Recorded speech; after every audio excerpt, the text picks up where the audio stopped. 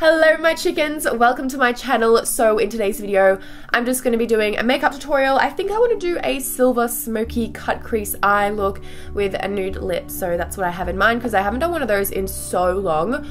So let's go ahead and jump into the video. As per usual, I'm going to start out with my MAC Pro Longwear Concealer in the shade NC20. I've been using this for the longest time now for an eye primer and it works so well. So I'm just putting a little bit on the back of my hand and putting this all over my eyelids. This is better than the MAC Soft Ochre Paint Pot in my opinion. I used to love that so much. I never used to use anything else until I discovered this. Now just going over that with my beauty blender to pick up any excess concealer. I've already filled in my brows with the MAC, what's it called? It is the MAC True Brunette Fluid Line Brow Cream. When you prime your eyes, always remember to set it down with a pressed powder so all of the colors blend out on top easily, otherwise you're just going to get stuck to the concealer because it is super tacky. Now it's time for the eyeshadow, so I'm going in with my Huda Beauty Textured Eyeshadow Palette, the Rose Gold Edition. This is so pretty. Look at all of the colors. I'm sure you guys have seen this floating around on the internet for a while. But the first color that I'm going to take is Sandalwood, just this medium brown tone. And this is going in my crease with a fluffy brush. So I'm just going to take it in little circular motions. These shadows are so pigmented. I'm just going to take a bigger fluffy brush to blend out the edges so we can keep it nice and soft. So I'm just putting a little tiny bit of pressure on there to soften that out a tiny bit. Now for the next shade, I'm going in with this one right here, and this is going closer to the crease. So we're just gonna add some cool tones in there so it can match the silver. So I'm not going to bring this one up as high. Now going back in with that MAC Pro Longwear Concealer, and I'm using this to carve out my crease, and the brush that I'm using is just a winged liner brush. I'm just going to start from the inner corner and carve her out. I have a really hooded eye, so I love doing cut creases because I can bring them up higher and it makes my lid look bigger.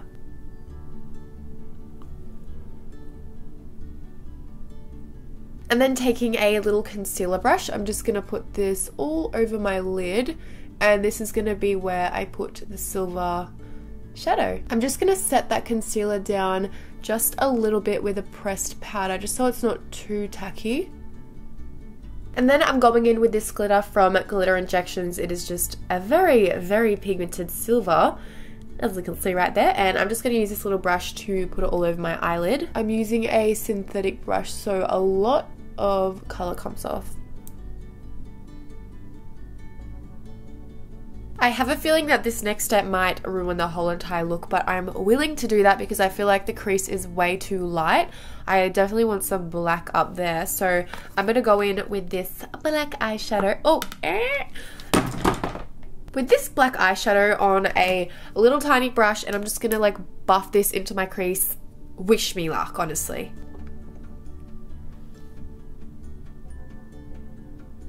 Now let's move on to the face. So I'm going to use the RImmel Lasting Finish Primer. This is a skin perfecting primer, so it's going to ensure that the makeup will stay on longer, and it's also going to fill in my little pores as well. So I'm going to use a brush to apply this just because I do have glitter all over my fingers and my face, but hopefully the foundation covers it. Now let's move on to foundation so I can match my neck to my face. So I'm going to take the Rimmel Lasting Finish Skin Perfecting Medium Coverage Foundation. I'm going to mix two shades. So we have the shade 303 and 203. I'm not too sure what shade's going to be mine, so just going to mix them together. I'm just going to apply this with a stippling brush. Oh my god, that is literally the perfect match to my neck. And I'm just going to buff this into my face. This foundation has a really good coverage. Now it's time for concealer to get rid of these bags under my eyes. So I'm going to go in with the Becca Aqua Luminous Perfecting Concealer, and I have the shade Fair. So I'm just going to go directly under my eyes. I love the applicator on this. It's really fluffy.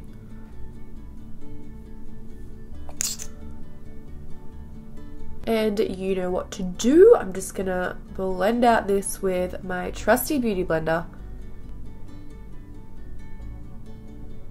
And then to bake under my eyes, I'm using the Makeup Studio Professional Makeup Translucent Powder in Extra Fine. I'm just going to put a little bit in the lid and go in and bake. I tried to use like banana shades under my eyes, but it still creases no matter what I do. So this is the best way for me. Now to set the rest of my face, I'm going in with the Australis Fresh and Flawless Pressed Powder in the shade Medium Tan. So I'm just using a kabuki brush and I'm going in. I want a little bit more coverage and I want to make sure my face doesn't look oily at all. Time for the lower lash line. I'm going to start with this shade right here, and this is going to go from outer corner to inner corner. So I'm going to get a mirror really close to my eyeballs so I can really see what's happening. I'm just applying it with a little tiny pencil brush, looking up and absolutely dousing my lower lash line. Then going in with the black from that same palette, I'm going to focus this on the outer half really close to the lashes. Someone's calling me. Don't know who it is. I'm declining you. Bye. Now for mascara, I'm going in with my Urban Decay Perversion mascara, and I'm just putting this on before falsies so we can make them nice and black. For my lashes, I'm just going to apply these really thin ones because I want the silver to show through when I'm opening my eyes, and I always do thick lashes anyway, so I want to change it up a bit. I've let my glue get really tacky, so I'm just going to put a little bit on the lash band. Looking down into my little mirror, and I'm going to stick it as close as I can to my lash line. Let's go ahead and bronze up my face. So I'm going to start by taking my Bobbi Brown bronzing powder in the shade Medium 2, just on a little round brush. I'm just going to put this under my cheekbones. Ew, I have like bumhole lips. I'm just putting a little bit under here because my cheekbones are naturally really defined, so if I go the smallest little bit overboard, it looks ridiculous. And now I'm going in with my Marc Jacobs 102 Tantric Omega bronzer. This is the biggest bronzer of all times. So let's warm up the face a little bit, shall we? Just putting it on my cheekbones, and I'm also going to put it around my temples as well, around my hairline. I'm going to do a little bit of baking under my contour just because I brought it down really far. My bad. I'm only going to leave that on for about 5 seconds, and then we're going to go in and blend it away, otherwise it's going to be too harsh. It's obviously just some translucent powders that work for baking because some are like really intense and leave a white strip, and then others are fine, you know? Okay, so I'm just going to go in with a little bit more bronzer and blend that line out a tiny bit.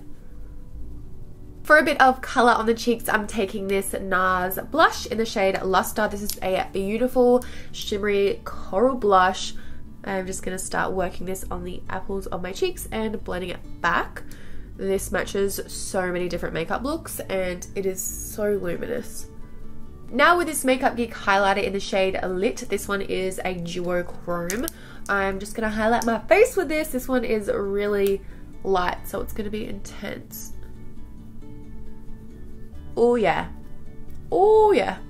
This one kind of has like a purple reflect to it. I think, I can't figure it out. Yeah, I think so. Or like a pinky purple. A little bit on the tip of my nose, as per usual.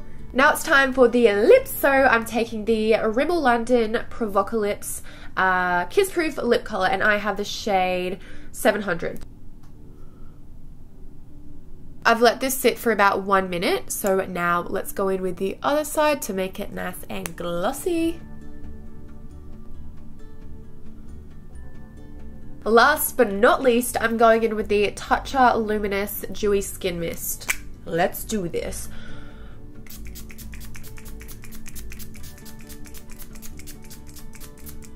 I feel like nothing comes out. Ugh. Okay, so I'm gonna go fix my hair and put some jewelry on, and I'll be right back. Okay, so here we have the finished look. I really hope you guys enjoyed it. I'll leave all the products I use in this video down in the description below. Don't forget to subscribe to my channel if you haven't already. I love you guys, and I will see you in my next video.